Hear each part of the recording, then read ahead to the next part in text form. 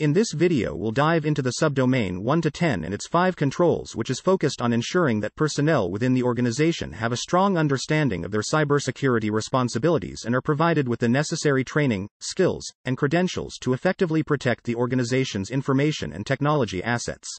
Control 1.1.1 states that an organization must develop and implement a cybersecurity awareness program. This program should be conducted periodically, and through multiple channels, such as in-person training sessions, email reminders, and posters displayed around the office. The goal of this program is to increase awareness about cybersecurity risks and threats and to promote a positive cybersecurity culture within the organization. For example, the program could include training sessions on how to identify phishing emails, how to securely use mobile devices and storage media, and how to safely browse the internet. Additionally, the program could include regular reminders and tips on how to protect against cyber threats, which can be sent out via email or displayed on posters around the office. It's important to note that a strong cybersecurity awareness program can help to protect an organization from cyber attacks by educating employees about potential risks and how to avoid them.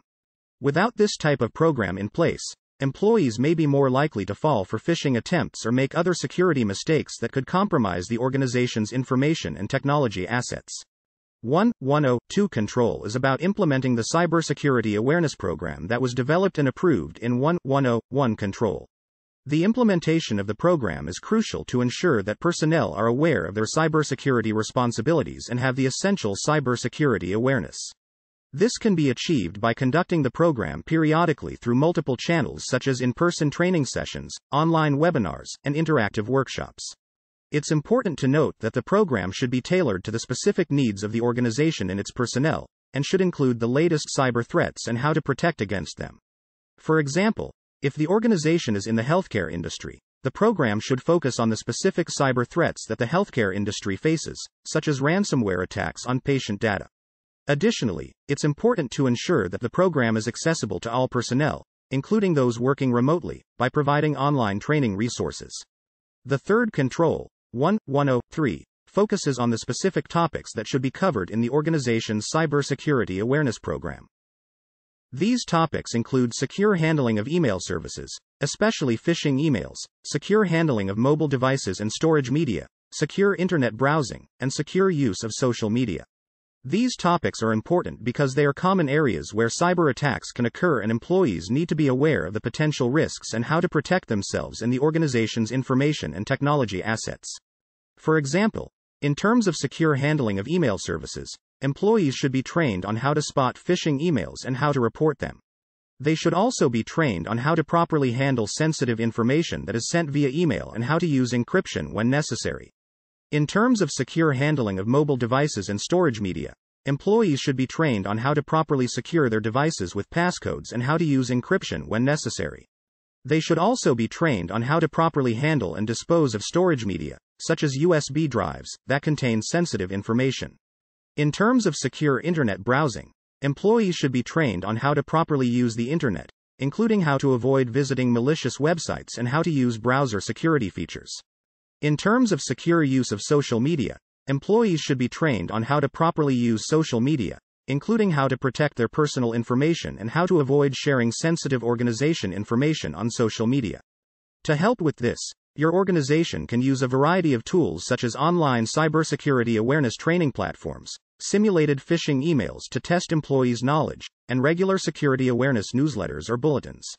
Control 1.1.4 is about providing essential and customized cybersecurity training and access to professional skill sets for personnel working directly on tasks related to cybersecurity. This includes personnel working in the cybersecurity function, software, application development, and information and technology assets operations, as well as executive and supervisory positions. To implement this control, organizations can take the following steps. Identify the personnel in the organization who work directly on tasks related to cybersecurity. This may include cybersecurity function staff, software developers, IT operations staff, and executives and supervisors in roles that have a direct impact on cybersecurity. Assess the cybersecurity training and skills needs of this personnel group. This may include identifying gaps in knowledge, skills, and abilities, and determining the best approach for addressing these gaps. Develop a customized training program that addresses the specific cybersecurity needs of this personnel group. This can include providing training on cybersecurity best practices, current cyber threats, and how to protect against them. This can include offering in-person training, online training, or a combination of both. Monitor the progress of the training program and measure its effectiveness. This can include tracking attendance and testing the personnel's knowledge and skills, and making adjustments as needed. Examples of tools that can be used to implement this control include cybersecurity awareness training software, cybersecurity skills development platforms, compliance management software. It's important to note that these are just examples and there are many other tools that can be used as well. Control 1.1.0.5 is about reviewing the implementation of the Cybersecurity Awareness Program periodically.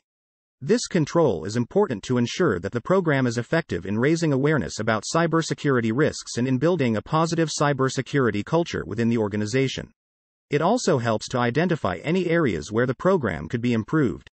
To implement this control, the organization can conduct regular surveys or assessments to gauge the effectiveness of the Cybersecurity Awareness Program. The feedback from the surveys can be used to identify the areas where the program is working well and areas where improvements are needed. The organization can then make necessary adjustments to the program to ensure that it is meeting its objectives. For example, an organization might conduct a survey 6 months after the Cybersecurity Awareness Program has been implemented. The survey would ask employees about their understanding of cybersecurity risks, their confidence in identifying and reporting phishing emails, and their overall understanding of the organization's cybersecurity policies and procedures. The results of the survey would be analyzed to identify areas of improvement. Based on the survey results, the organization might decide to provide additional training on identifying phishing emails, or to update its policies and procedures to better align with the latest threats. Some of the tools that can be used to implement this control are employee surveys, assessments, and feedback mechanisms. Some organizations also use software tools to measure the effectiveness of their cybersecurity awareness program.